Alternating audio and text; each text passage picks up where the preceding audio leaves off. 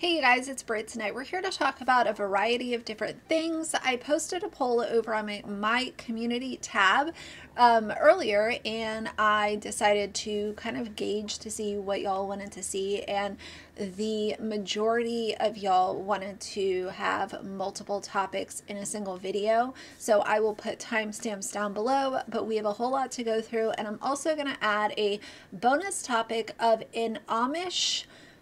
a fake Amish girl that was basically allegedly cosplaying somebody who was Amish, Mennonite, plain, and everybody is all up in arms about this, so I figured I would throw that in as well. So if you're interested, please keep watching.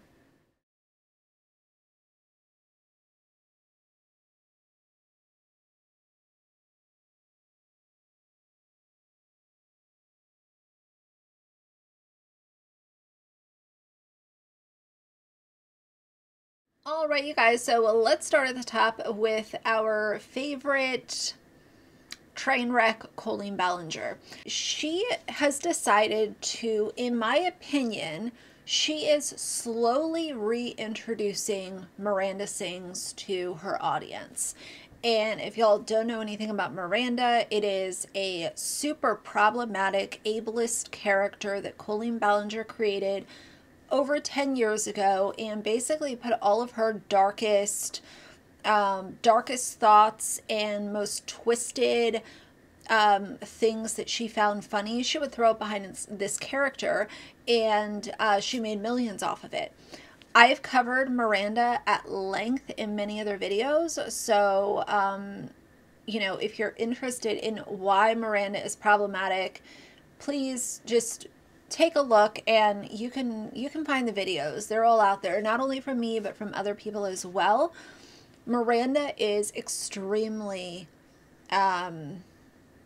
it's almost alarming, like, once you realize what Colleen Ballinger has done by creating this character Miranda. The reason that we're talking about Miranda in this video right now is because she just posted this vlog, I Have to Talk Like Miranda All Day, and she puts the kind of typical Miranda face in her thumbnail of this video, minus the lipstick and the outfit. So this video has 36,000 views, 2.7 thousand likes to 3.2 thousand dislikes, and the Miranda part of this video is like literally a minute of a 20-minute vlog. Be Miranda. Every day lately. Be Miranda since this weekend. He will only talk to me if I am doing a Miranda impression. Woo! If I talk like me, he yells at me and says, be Miranda. You want to jump? I want to jump. Okay. Be Miranda. Oh! You hear this? Be Miranda. You want me to be Miranda? What the heck? The whistle. What the heck are you doing with the grains? What the heck? Be Miranda? Yeah. One. Hey, get back out. I think that Colleen, like a lot of other YouTubers, is using the upset to her own advantage. And we've seen this through many other vlog clips since she's come back. She is using things that people are legitimately upset about and have every right to criticize so that she gets more traffic on her video and more people talk about her. And listen, before I dissect the rest of her vlog, I would like to just put out there, I've heard a lot of people say, oh, well, just stop giving her attention. Stop giving Gypsy Rose attention. Stop giving the Dougherty Dozen attention. Stop giving whoever attention. And maybe they'll just go away. But that is not my role as a commentary channel. My role as a commentary channel is not to ignore problematic creators and think that one day they might just go away. Because I think without commentary, there is zero accountability. Bare minimum, I am having the conversation that I feel needs to be had, and that's all I can do with my own content. We can have a conversation about it, and hopefully people will continue to stay informed on why Colleen Ballinger is such an awful individual. So while I understand and I appreciate the opinion that y'all have, those of you who think of it like that, That's just not the way that I kind of operate my channel. I'm going to talk about things that I'm passionate about or interested in, or once in a while maybe something that I came across that might be entertaining to lighten the mood. But I'm not going to simply stop talking about somebody because it is no longer the popular thing to do within the commentary or tea space. So I hope and I imagine that most of y'all understand that, but I wanted to put that in the beginning of the video. The other thing that I noticed very early on in this video is she's wearing a Malibu Barbie sweatshirt. Is that a dig at Trisha Paytas? Tell me how y'all feel about that down below. Trisha, you know, has been treated very poorly by Colleen numerous different times, and she's done this before by wearing Barbie merch.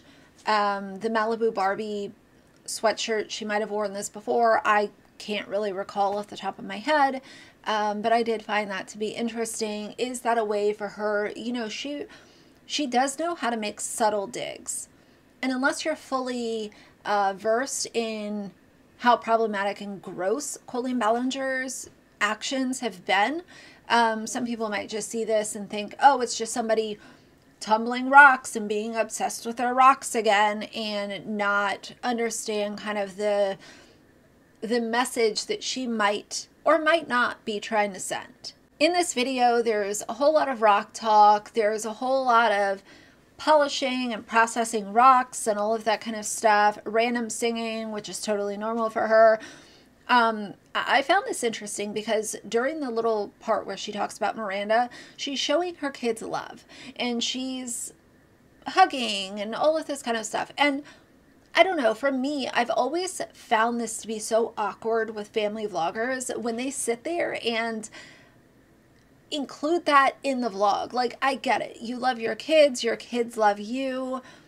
Why does it have to be filmed and posted on social media?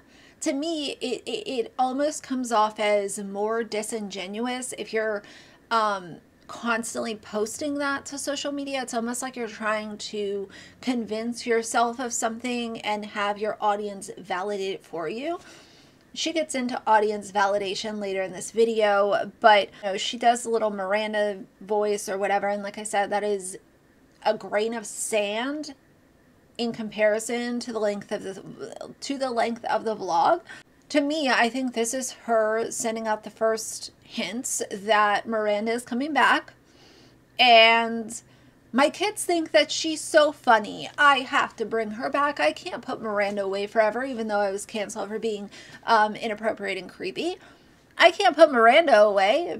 You know, she knows that she can make money off Miranda, and at the end of the day, I think that that is Colleen Ballinger's main concern, is how is she going to get back to even half of what she used to be financially. She goes on this little tangent about how she can't say the word monotony and had to include that in the vlog for whatever reason. She shows the bath that she ran for her kids. I think that's weird. She didn't show her kids actually in the bath, but why? Like, the internet doesn't need to see a bath that you're drawing up for your kids. They don't need to see your kids' bedrooms. They don't need to see your kids' pajamas. They don't need to see your kids' undergarments.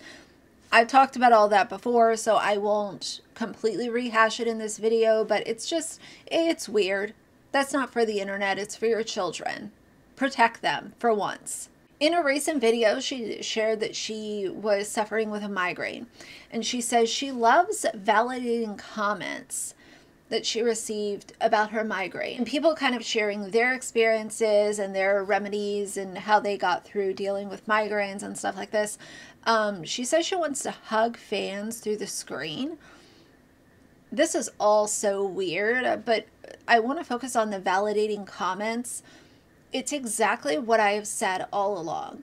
Colleen Ballinger builds, nurtures, and thrives off of the people that are still parasocially connected to her and willing to blatantly ignore everything that she has been exposed for with receipts, with the proof, and with the evidence. Aside from all of her boring rock talk that she usually does, she did in this video, She talks about this ugly black rock and how she was going through the worst depression episode ever, and mentions an entire team helping her, and she had somebody who was well versed in trauma, and she had a therapist and all of this kind of stuff.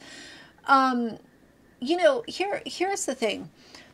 Colleen Ballinger was canceled. I say canceled in air quotes over the summer because people came forth with their experience having dealt with her, and she was exposed through group chats, DMs, text messages, sending NSFW images to people who it was completely unsolicited, inappropriate, and gross.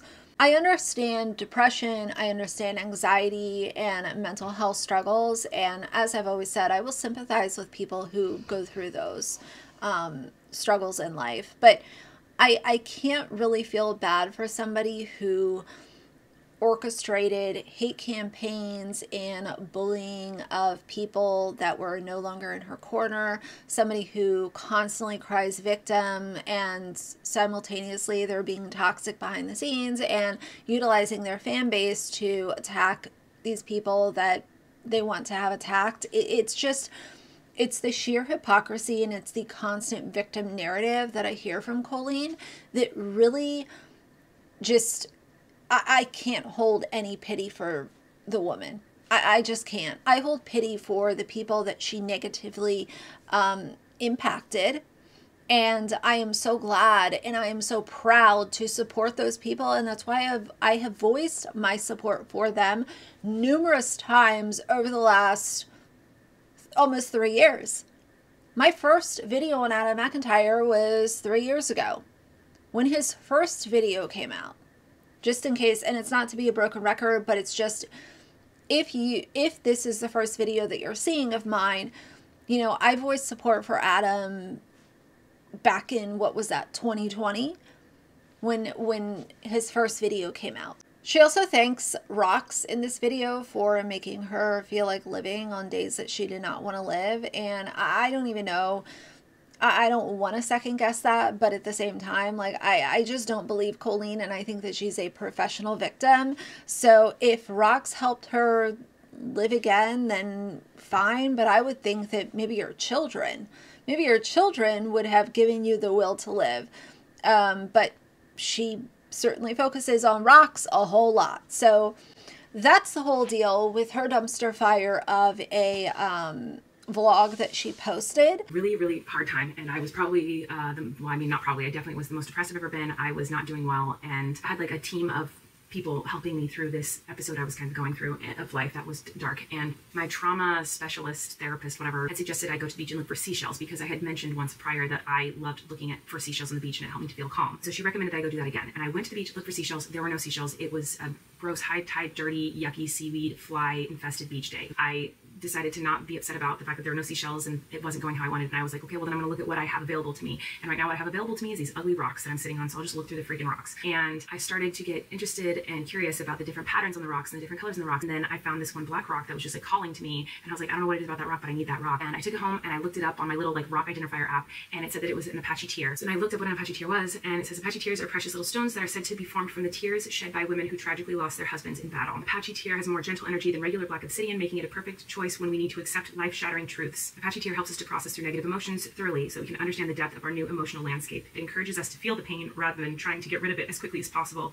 It reminds us that pain is there because love is there, and that sweeping the pain away too quickly is a disservice to the love. Apache tear encourages us to grieve honestly and then to release the grief when we are ready. It also gives us courage and support if we need to forgive ourselves or others. Offers a steady rock to cling to when intense emotions threaten to sweep us away. Ultimately, the Apache tear's goal is to help us to accept the new reality and find our way back to peace. So when I read all of that, I lost it, and I appreciated that like there are stones and rocks that have history and story and meaning. So that I hold it like whenever I felt, you know, like things were hard, and this one little rock like really truly like helped me so much, and it helped open up my eyes to this whole like obsessive, intense passion for rocks and nature, and got me outside and got me in nature and got me breathing fresh air and helped me to be excited about something and look forward to something instead of just waking up every day wishing that I hadn't. So this little rock. I want to touch really quick on the Dougherty Dozen. The Dougherty Dozen has a new stream of revenue that has been opened up with their oldest child, who is now a legal adult. He's become a full-on, what I guess he might imagine as becoming an influencer. He is doing cameos. He is doing constant paid partnerships over on TikTok, promoting all kinds of random garbage that nobody needs.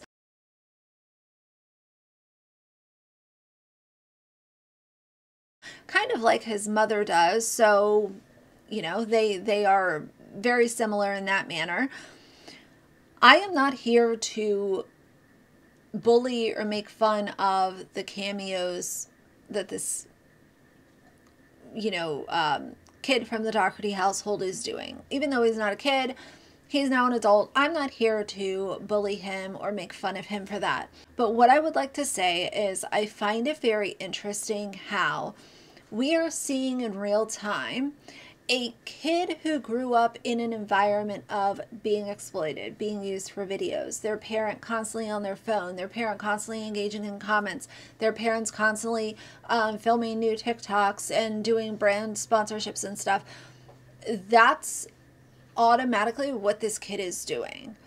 And I realize that we're in the age of social media, and that's just kind of the way that some things go now.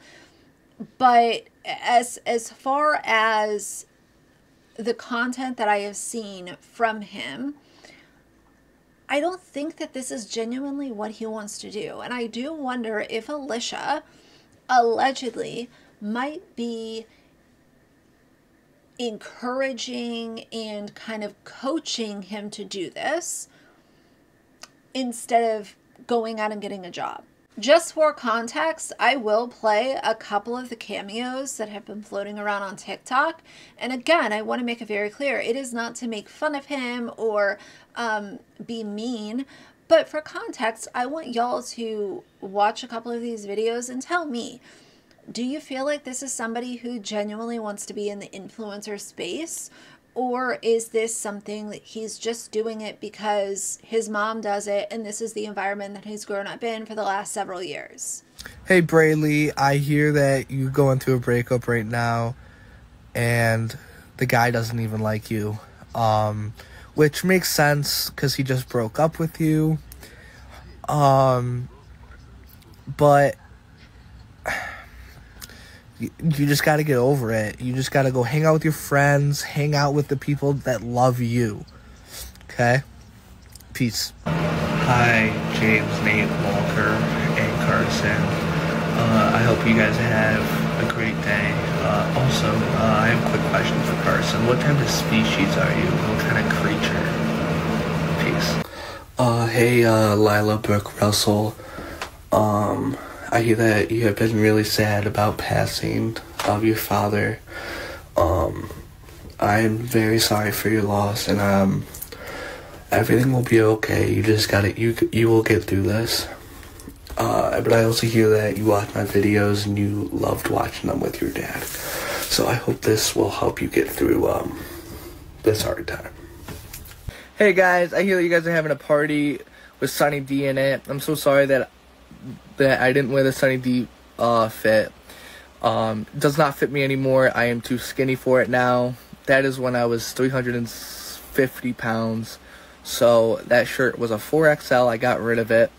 But I hear that you have that post. I hear that you have a big poster of me dressed in that outfit. I appreciate it, and I hope that you guys have the best day ever. Peace. So let's move on to Lauren the Mortician. Lauren the Mortician loves to post and delete. She's kind of like Gypsy Rose Blanchard in that case, because she loves to post and delete stuff and act like, oh, that never happened, even though everything is saved, screenshotted, and shared on other sites like Reddit and other TikTok pages.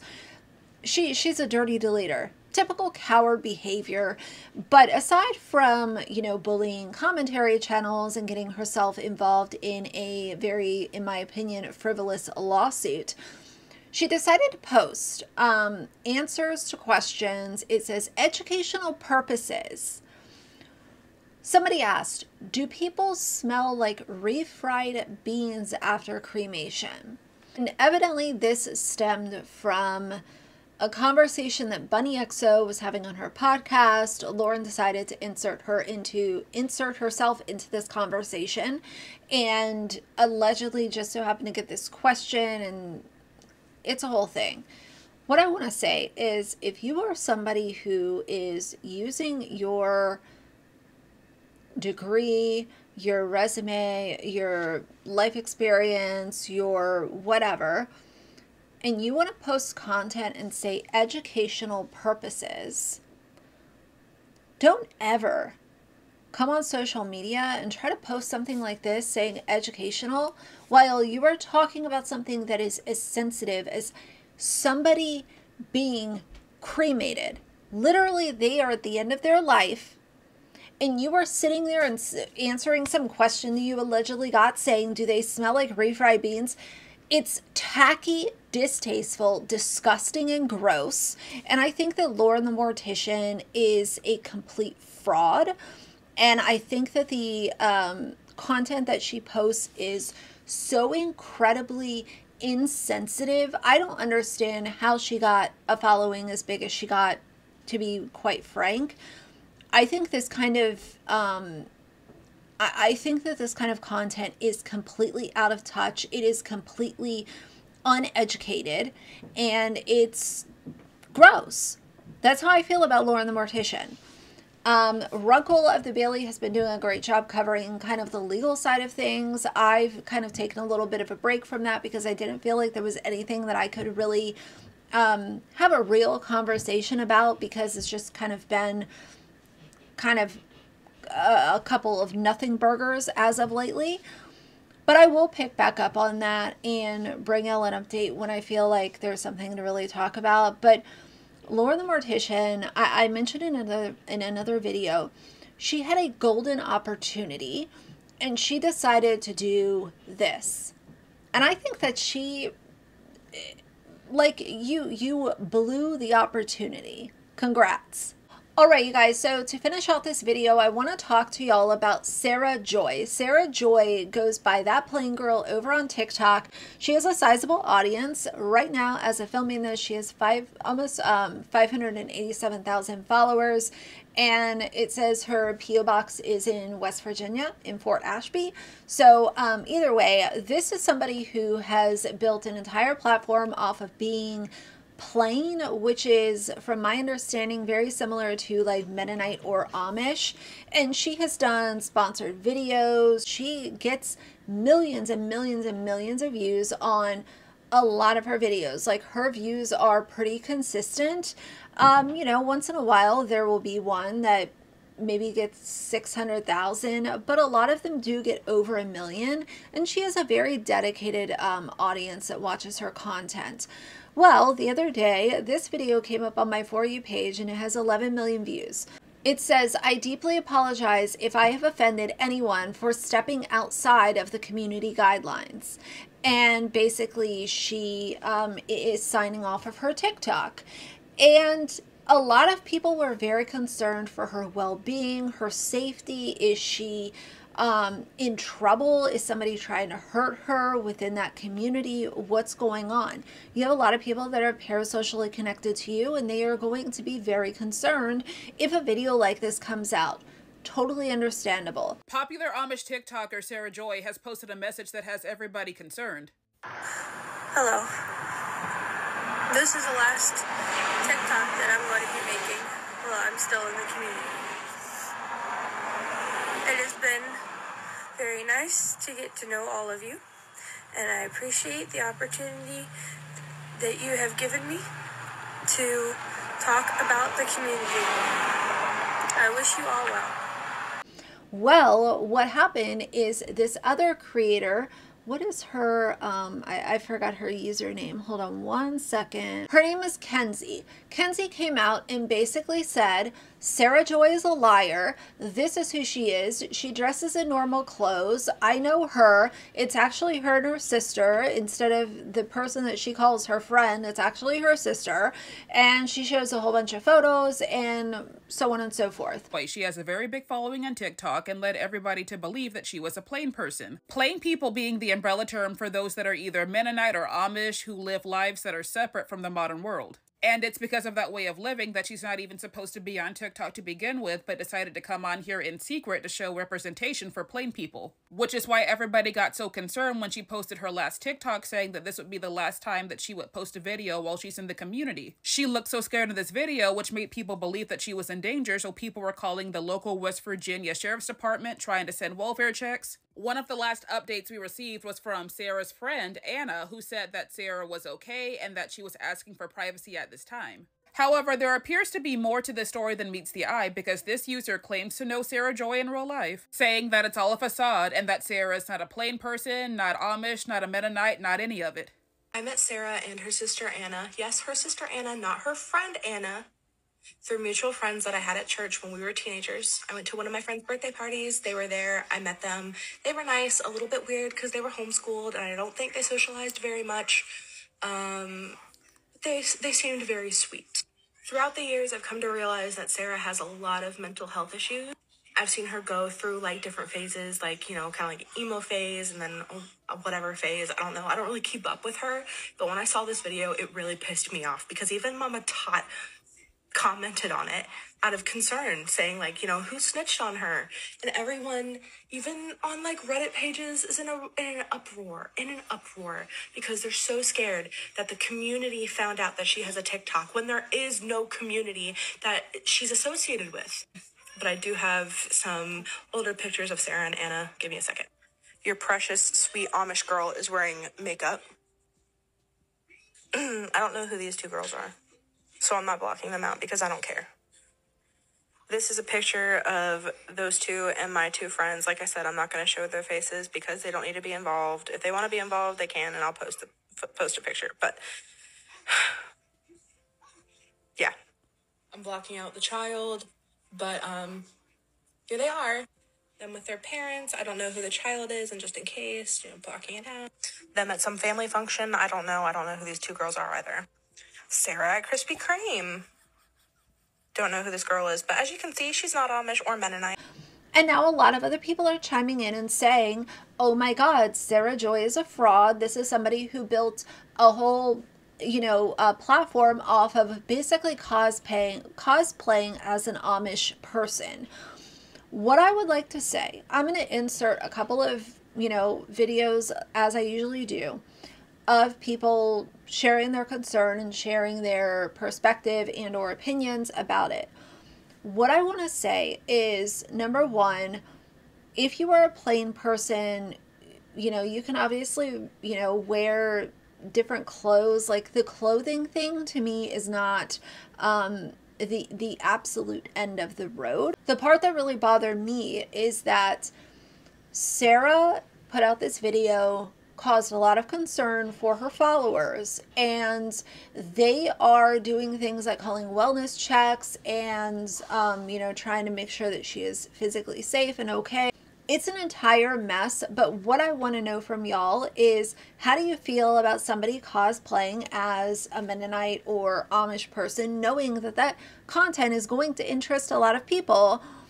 And it's alleged that you just work at a plain store and you're, you know, basically, while you're in uniform, you're making content acting as if you are fully devoted to this community when you're actually not.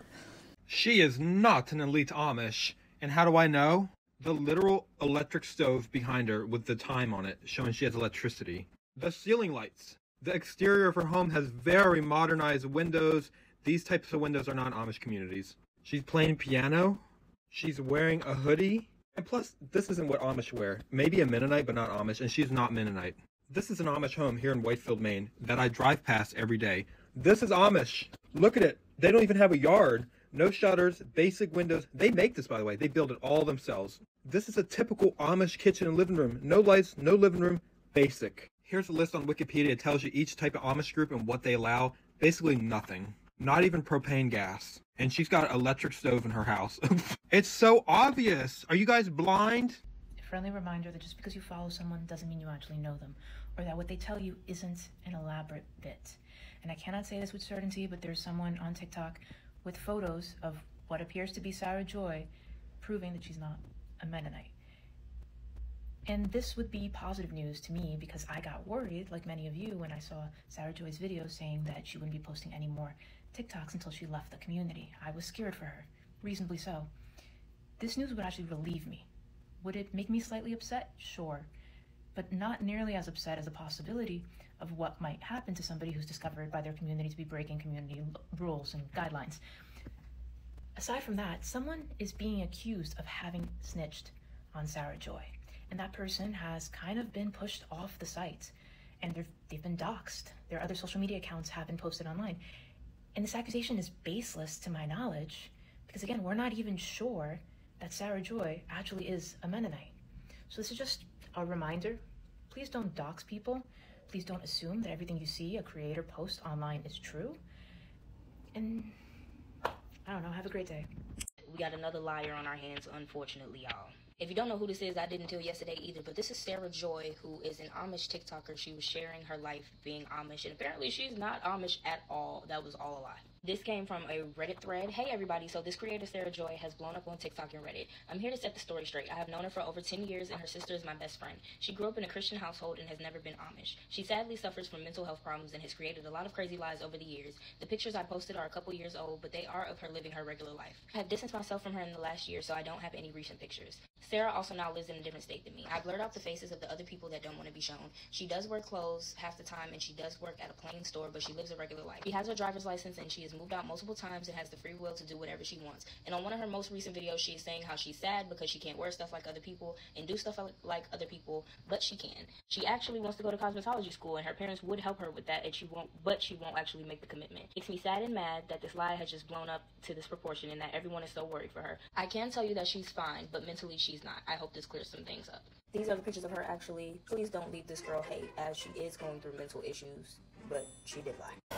It was brought to my attention that someone is on here that I knew their sibling. I did not even really know them. Who's spreading nasty, hateful rumors about me. I was told to choose the plain community, the community that I am in, or the world, to be all in or all out, and it was my choice to make. And so I chose the plain community. Yes, I did. The girl that made those awful rumors about me, saying that I'm a scammer and a fraud, I kid you not, the last time I saw her, there was somebody opening a window over there. I was not looking to the side because there was a person there holding me hostage, you goofballs. I was looking to the side because someone was pulling past me in a truck, alright? Stop listening to so much true crime. I'm not hostage. Anyway, this girl, who I will not say her name because she is not worth my time and attention, except for to clear my own name. The last time I saw her, it was maybe 2018, 2019, before COVID. And I kid you not, I had already become a part of the community. We stood there at a wedding and had a conversation on why I wore this and why I was wearing a certain kind of clothing. I'm not kidding. This girl has picked and chosen what parts of the truth she would like to admit so it can get her attention. It breaks my heart. I'm not angry with her, but I am so just shocked and disappointed that she would do this to me. People are exposing where my family lives. They're posting photographs of my younger siblings' faces. They're saying what town I live in. People have been calling my home. Shame on all of you. I converted. I was not born into it, and it has been so clear to me. I learned how to make my own dresses. I haven't worn makeup. I don't cut my hair. I got rid of my shoes that don't match the specific guidelines for the community, and I feel like I'm never going to be good enough. And then someone coming on here and saying to me that I'm a liar. It just breaks my heart. I don't even know what to do with that anymore. My friend Gracie has been making me aware of all these different things, and to be clear, I did not follow Heather Shaw on Wednesday morning. That's not accurate. I'm not sure where that went wrong, but I was not on TikTok. I had deleted the app off of my phone to stay within the guidelines of the community, so maybe I would have my place back in it. So I could be upfront and forward with the bishop when he comes on Sunday that I am off of it. But I have come back on here to set the record straight because some people will not leave well enough alone. And I may be losing my place in the community now because of it. Anyway, just a reminder, the people you see online are real people, and your actions surrounding them have real consequences. Also, thanks to everybody who thought that I was kidnapped and tried to help me. I really appreciate that. I'm not kidnapped. I'm just at my house. I hope you have a good day. Either way, I think that's going to be a little bit of an interesting conversation, but I think that's enough ranting for today. So if you like the video, please leave a like and a comment. And if you'd like to see more from me in the future, please subscribe. I'll see you guys soon. Bye.